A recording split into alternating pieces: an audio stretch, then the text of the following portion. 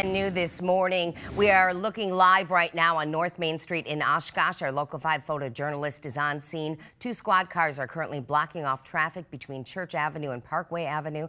Businesses and parking lots on the block are also taped off. There are several squad cars parked on Division Street. Most of the attention is concentrated on a parking lot on Main Street, where our photojournalist reports officials have been looking around and taking pictures.